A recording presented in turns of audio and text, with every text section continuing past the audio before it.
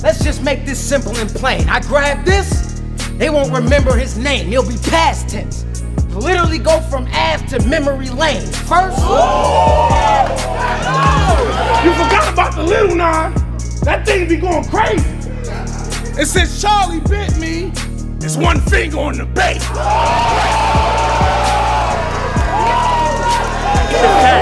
Y'all might have to play this back, but when you piece it all together, those are the type of lines that created smack. So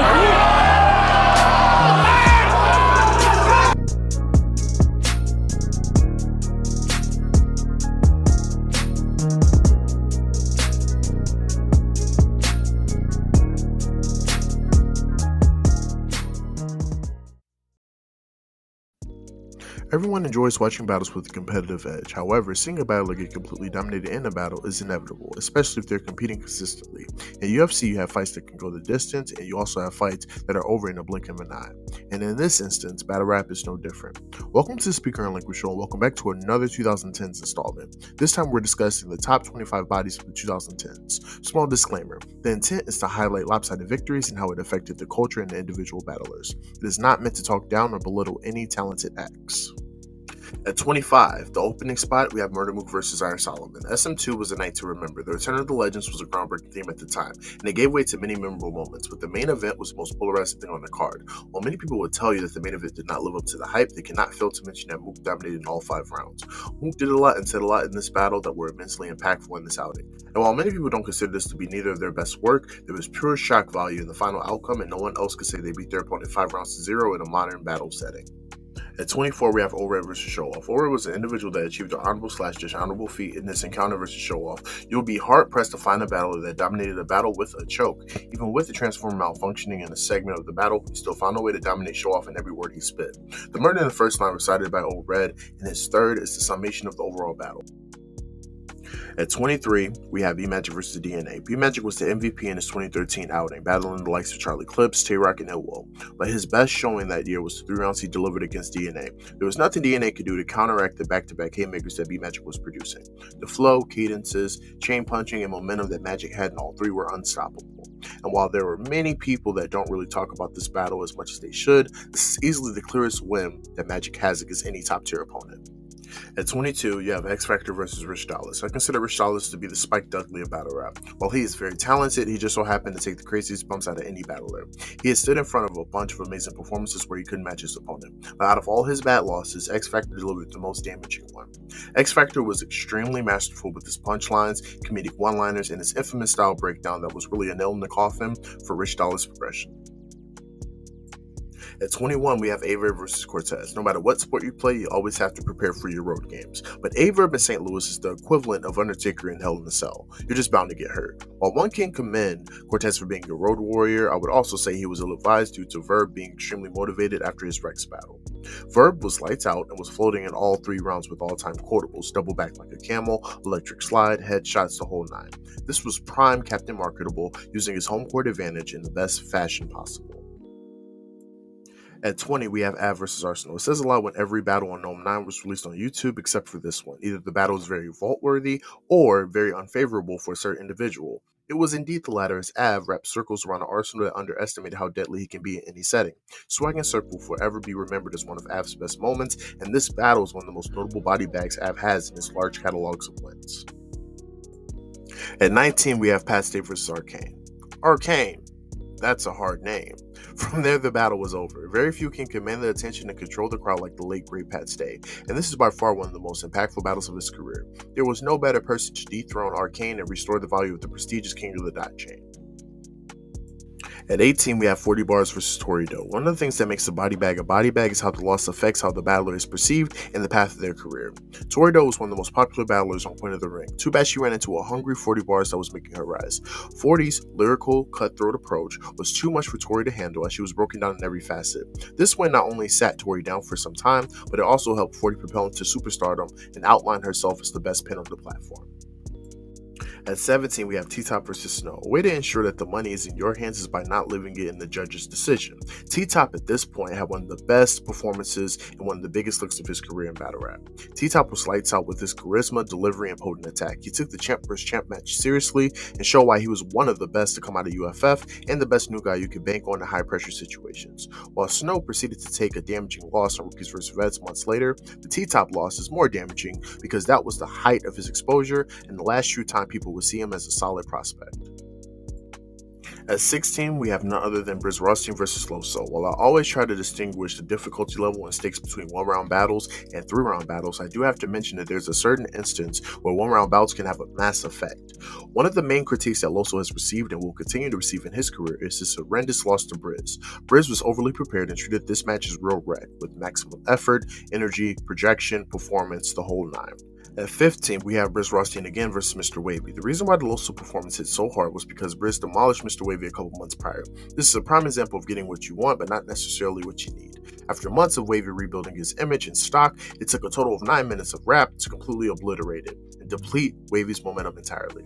No matter the setting, Briz Rothstein showed he can entertain, engage the audience, and out-rap his opponent. The breakdown of Wavy's career, slogan, and image made for one of the most dominant volume performances in the series, one of the most rewatchable body bags you can name. At 14, we have Chilla Jones versus Prep. Prep not only ran into a prime Chilla at the wrong time, but he also underestimated how tactical Chilla can be against his opponent. Prep has taken some lopsided losses in the earlier part of his career, namely Chess in UFF and John Jonadon in Rookies vs Vets, but the one that really made him return to the drawing board was his encounter against Chilla on a big stage. Every line from Chilla was a blow, and this is one of the best big stage performances that Chilla has had. At 13, we have Soul Khan versus Fox. Soul Khan was a true MC and epitomized his authenticity. Regardless of the platform he graced, he gave you moments and went for the kill every outing.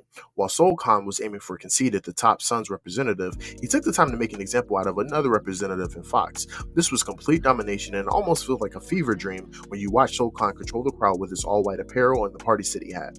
But nonetheless, this battle was another situation where a battler put an amazing exclamation point on an already incredible year. And many people consider this battle the peak of Soul Khan. At 12, we have Jazz the Rapper versus 40 Bars. The same way that 40 destroyed Tori Doe 2 years prior, Jazz took it upon herself to face the literal Queen of the Ring on the biggest Queen of the Ring card ever in No Holds Barred. This was a mega match, and one of the many times Jazz the Rapper was counted out and had to show and prove. Jazz the Rapper knew that 40 was one of the most lyrical pins she would face, and she decided to match her bars, but also add a level of entertainment to match. She ended up taking Performance of the Night, one of the biggest upsets of all time, and one of the most high-profile bodies of all time. At 11, we have DNA versus Ill Will. It's crazy to see where a battler will go when they're motivated and have a point to prove. DNA, who is also known to be an underdog in many battles, was more than amped up in his encounter versus Ill Will, as Smack himself stated that he would lose the battle. Not only did DNA have one of the most memorable moments of all time, but he also gave Ill Will his most notable loss of his career. The PG killer was in full effect, and DNA would be forever stamped as a guy you can never count out. And cracking into the top 10, we have Cortez versus Hallahan. The truth can indeed hurt in real life, but in battle rap, it can be scathing if you're going against a person that can angle effectively. Cortez is one of the most polarizing battlers in the culture, as there is discourse of whether he's underrated or underachieving. But one thing that isn't a question is that he has the most impactful third in King of the Dot history and demolished Hallahan in a crazy fashion. While he gets a ton of flack from fans and peers alike, no one has ever denied how great he was in this battle. At 9, we have Misfit versus Fair Funeral. The reason why facing battlers on their return is so dangerous is because you don't quite know which opponent you're getting until you're in the middle of the battle, and by that time it's already over. Misfit had one of her all-time performances and beat Farrah in the most impactful fashion ever. Misfit didn't hold any punches or show any mercy in her three-round attack. In a time where personals can be hit or miss, it takes the right person to execute a touchy subject, and Misfit was calculated in every approach. At number 8, we have Danger Zone versus Ladizé. Danger Zone was the most improved battler in 2015, but 2015 cannot be talked about without mentioning the irreversible damage Danger placed on Ladizé's career.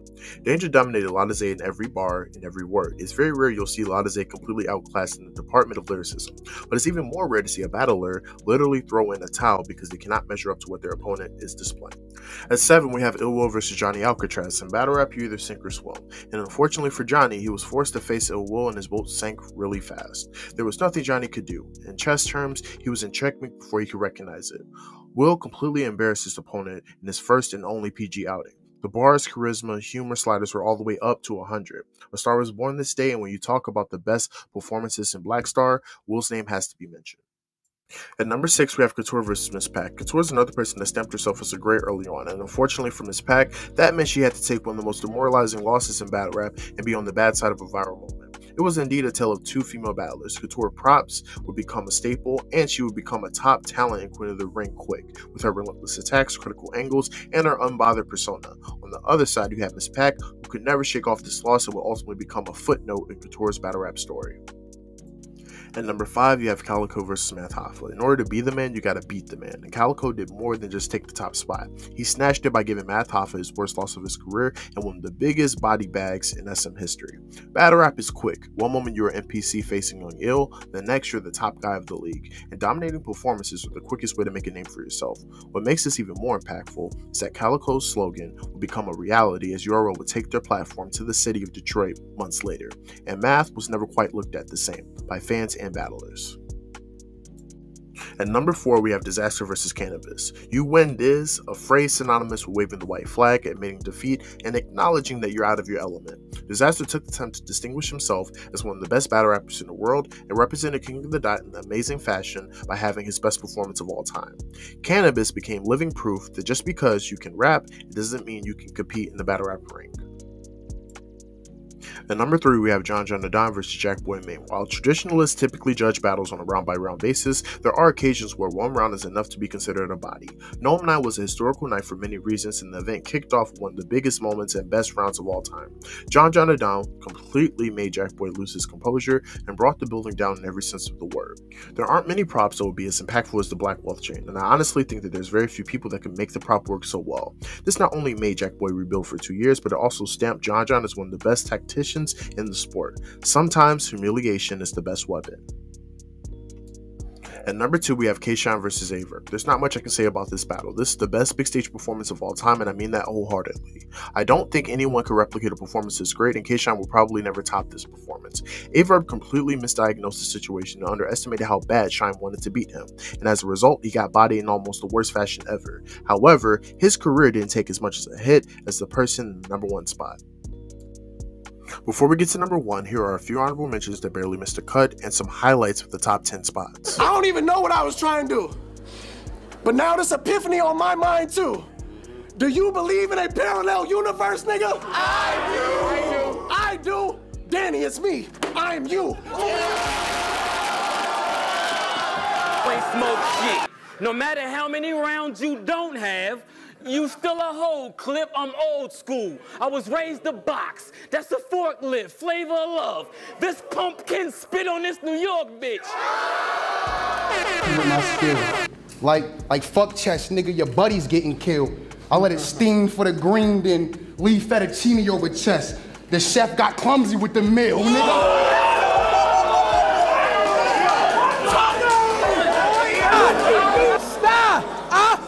I'm too nice for this nigga. Yeah, I bumped him only cause it's on sight with this nigga. I'm charged up, back to back, like that light-skinned nigga, but he could be Drake. I'm Quentin Miller. I got a right for this nigga.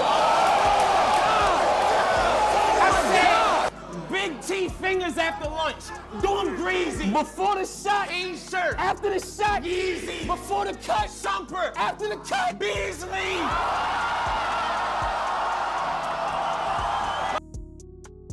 All the roids and them cocaine, I would hate my health. If I'm the reason my man's dead, I would take myself. No pause and metaphors, I'm dishing it the realest way, cause your actions then are the reason he ain't here today. Sit you on that same path, giving ass for the cash. And it's sad, your mom passed. But this here the problem. Y'all hoes don't fear a funeral, y'all fear a condom.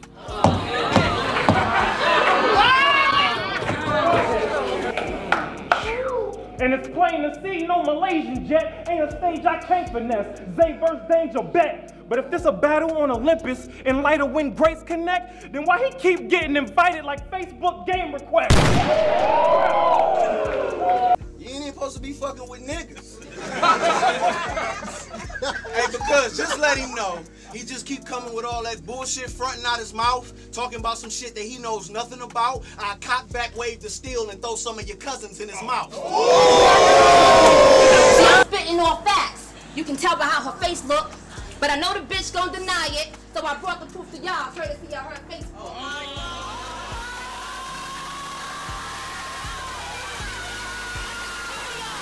aged and you've gotten weak.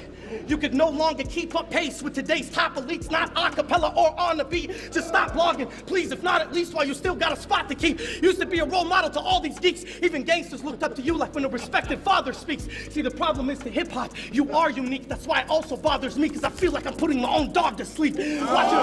Hey, yo. Y'all can hear me, right? You not amused? This the face of a nigga getting his soul lifted.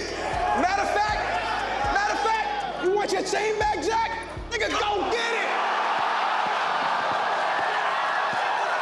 Let it spray, NWX, nigga, let it spray. I ain't even trying to talk to him. I St. Louis the clip, I arc through him. Leave his chest blue. Tony Stark's through him, hole so big, fuck around and walk through him.